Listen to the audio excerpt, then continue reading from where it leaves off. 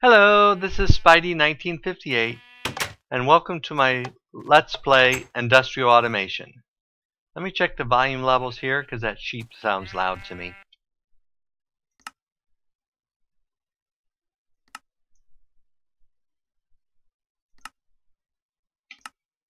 Now, looks like that's okay.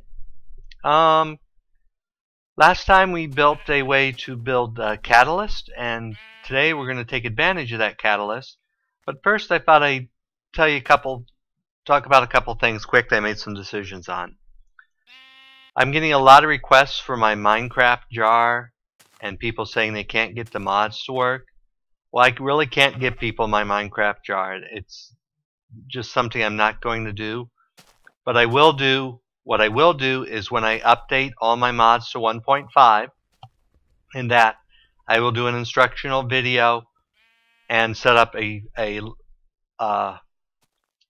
message on the forums with links to everything and instructions on how to get all the mods installed. So hopefully that will help address some of the issues with people having problems getting it running and that. I still haven't decided if on 1.25 I'm going to restart or not. There's some neat new things coming up in Industrial Craft that are pretty high end that I really would like to do, so at this point I'm leaning towards not restarting. But we will have to wait and see. So anyway, on with the crafting here. Let me go ahead and bring up my crafting bench. And what we want to build is called a Forester.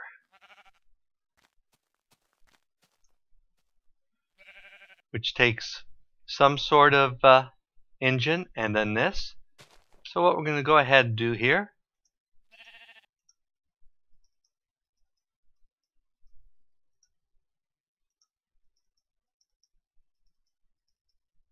is build 2 farms because they're fairly cheap. And then we're going to go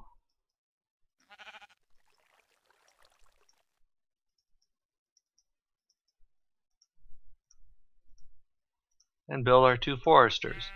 Now foresters help plants grow faster, but they only work currently in wheat farms, rubber tree farms, and tree farms. Now I'm getting more than enough rubber tree stuff. So basically I'm going to put one in my wheat and my tree one because I need the wood for charcoal. So let's go ahead and get ourselves some pipes here. Let's see, I'm going to need 2 supplier pipes, so let me get out my remote orderer here. And you also notice I went back to my normal texture pack because I just didn't like doing the other. So we're going to need 2 basic logistics pipes.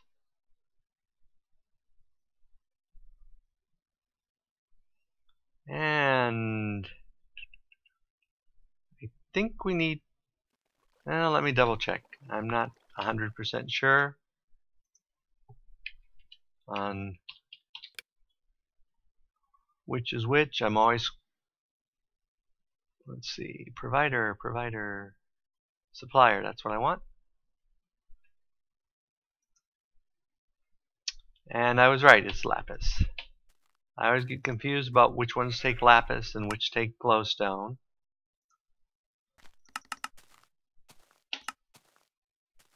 Okay, and let's see, I think I have pipes up here. Let's grab some iron pipes.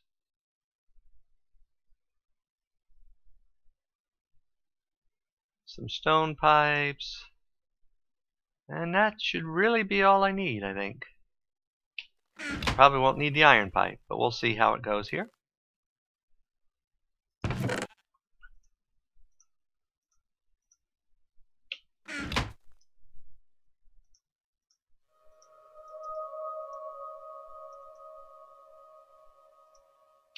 Okay, let's go out and get our catalyst going here.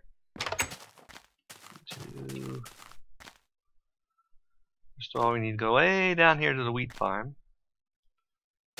I've extended another new quarry. I actually ran out of sand. So my bog earth production was down because I need sand to make bog earth. So I actually wound up grinding up like 8 or 9 stacks of cobble to get my sand needs back. So those of you who might be wondering about it, oh, I do need something else. I completely forgot engines to drive it. Well, that's not good. So let's go ahead and get it set up, and then we'll go grab some engines. Okay, and I need my wrench.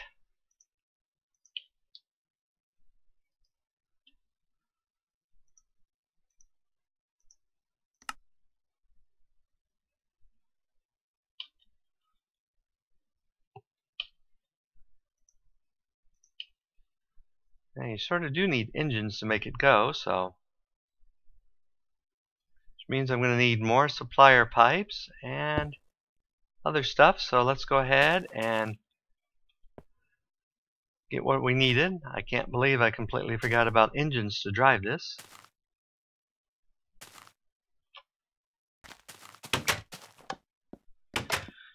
So we'll go here and order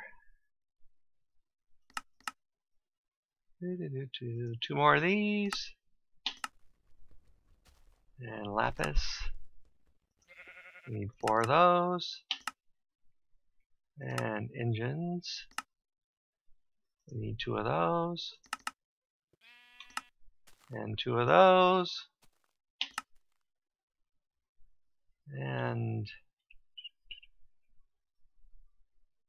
I think that's it.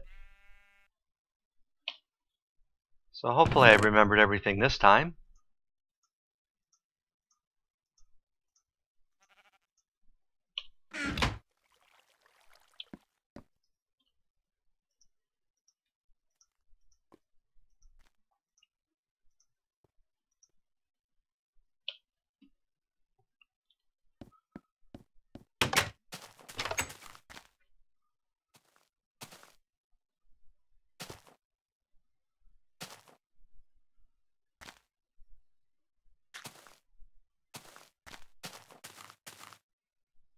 Okay, let's go ahead and dig down a hole here.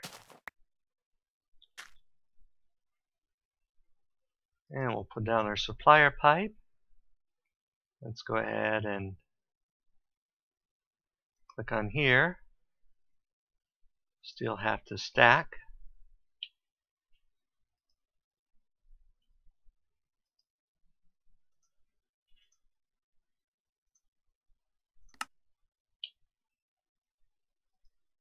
Whoops. Don't want to do that.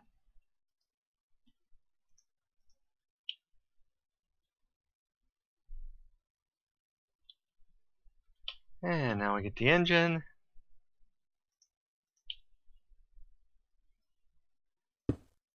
And of course, that means I need my wrench, which I moved out of the slot. I knew that was going to happen, but I did it anyway. And redstone torch, normal pipe.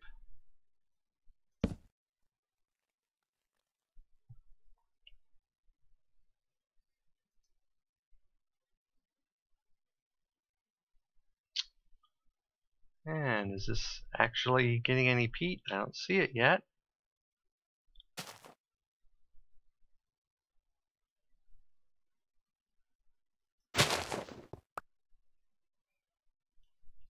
So is this getting what it needs? Oops.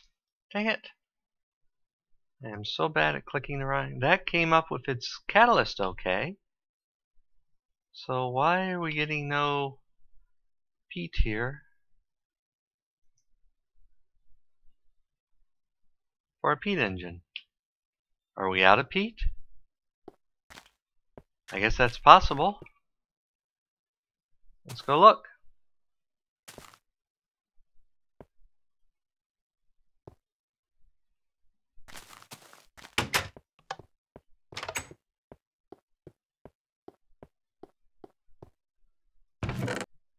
Yep, we're out of peat. Well, that's disturbing. Let me steal a little. Whoops. And I'm just doing all sorts of damage with that today.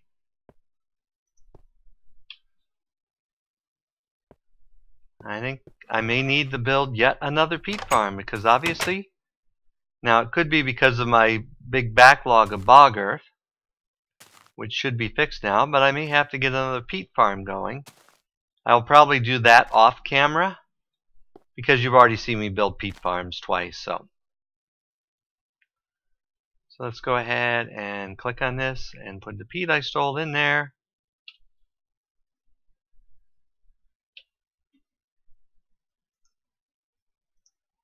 And put back our dirt.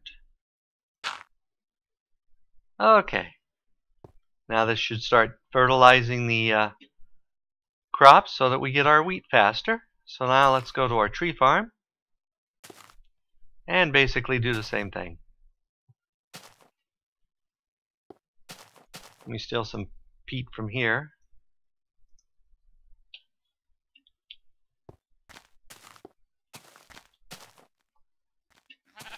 Now this is probably going to be a little bit more complicated. Let's see.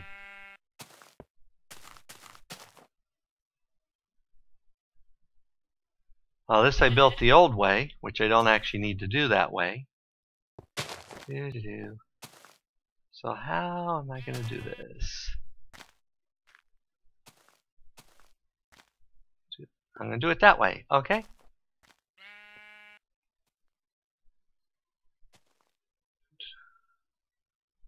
So go ahead and remove this pipe and this pipe, this square of ground.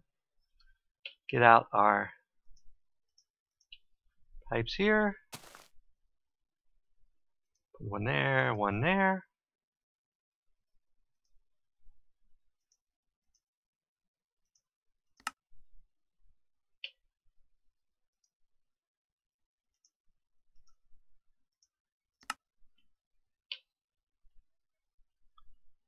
Okay, we'll put this one down here.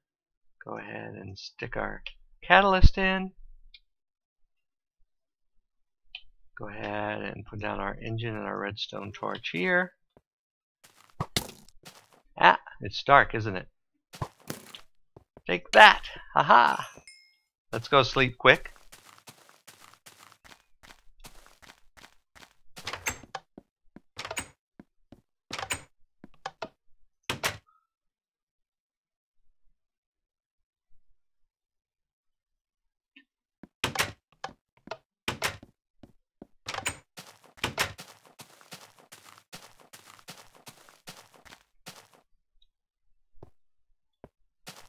Now let me clean up these guys that are burning quick. Wow, these skeletons have become like crack shots lately.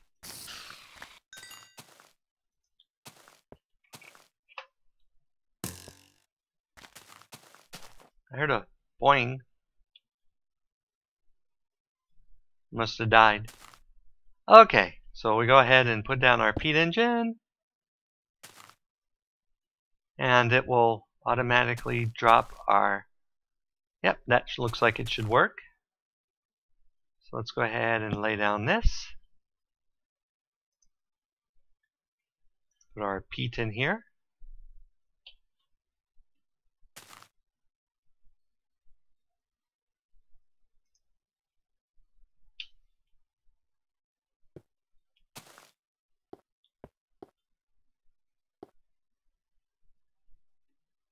Yeah, I could shrink this nowadays, but I think I'll leave it the way it is for the moment, since it's working. But yeah, these engines aren't necessary anymore. The pipes will pull it straight out, so.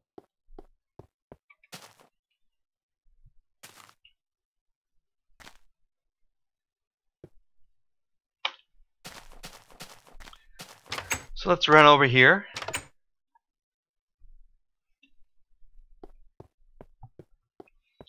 I did some exploring off camera, and that because I wanted to find some new chunks. And this is a new chunk desert, which I primarily got so I could find bees.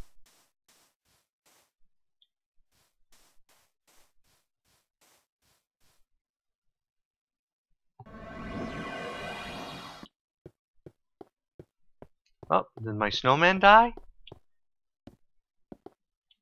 Well, what do you know? My snowman died. Or despawned or something. So I will have to go take care of that here in a minute.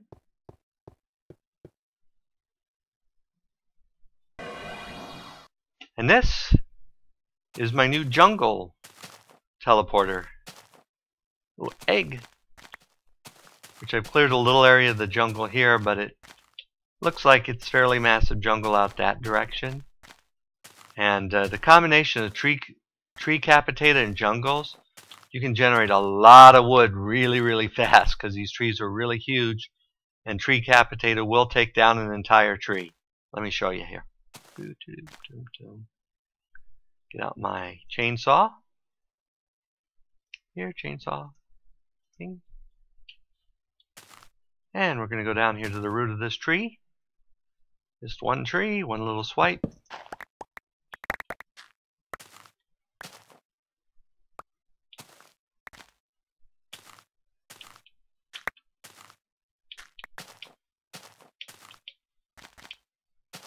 And you can just see all the wood that one tree gave me. I got 52 wood from one tree. So in future it may be that I'll send up my, if I'm lucky enough to be near a jungle, that I will be cutting down some of the mighty trees of the jungle to feed my initial need for charcoal.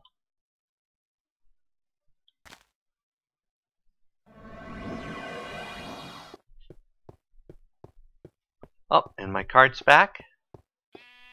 Let's go ahead and unload it, and I'll show you what I've been doing. What I usually do is I let my cart make 2 trips.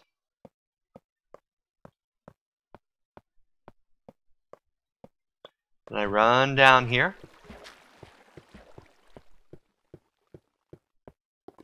And you can see where I've had it go other side tunnels. And what I do is I let it go the side tunnel down 2 trips. And then I basically tear up the tracks here.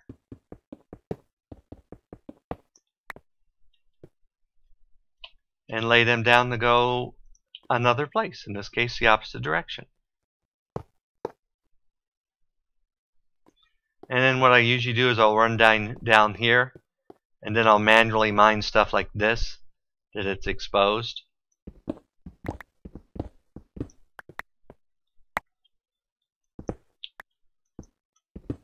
So I'm doing really good on resources between the 2 quarries and the train. Oh, there's a creeper sitting down there. And several people have gave me various comments about the mob spawner.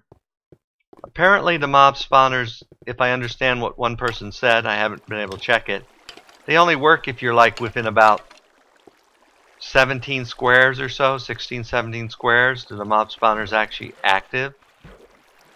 So what I'll usually do is when I wander down here, I'll stand long enough for 3 or 4 skeletons to spawn.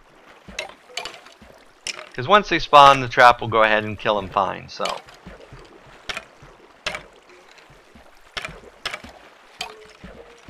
it's not the most effective mob spawner around. And I may have to find another source to get bones at the rate I want. Oh, let's go kill. Give me your gunpowder. No gunpowder. I keep getting hit by creepers down here. And I also, this big ravine I've found here, I've done a little exploring on, but I haven't explored anywhere near all of it. So, oh look, a skeleton. I swear they've become crack shots with the patch.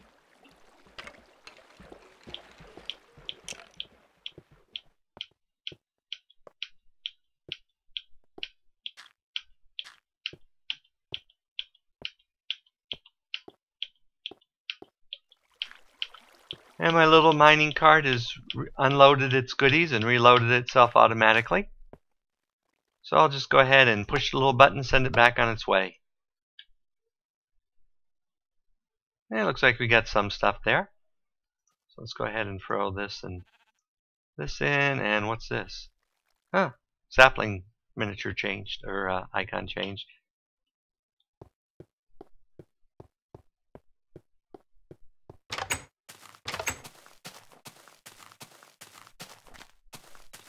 I have noticed I've had more problems with stuff with frame rate and stuff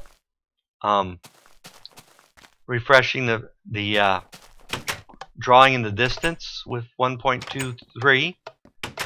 I don't know if it's this version of Optifine or if it's some other issue. Hopefully it will get a little bit better when 1.25 comes out.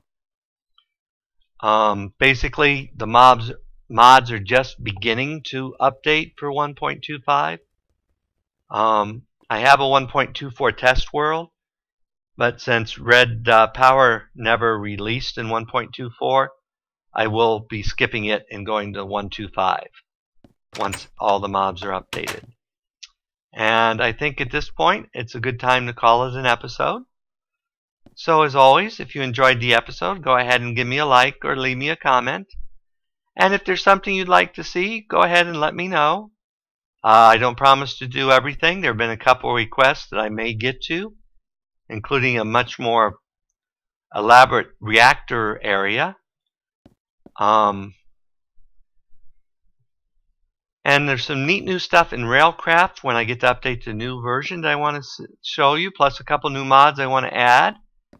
So I do have some new stuff to doing. So at this point, like I said, with 1.25, I'm probably going to continue this world for now. And hopefully people enjoy it. So until next time, as always, have fun Minecrafting.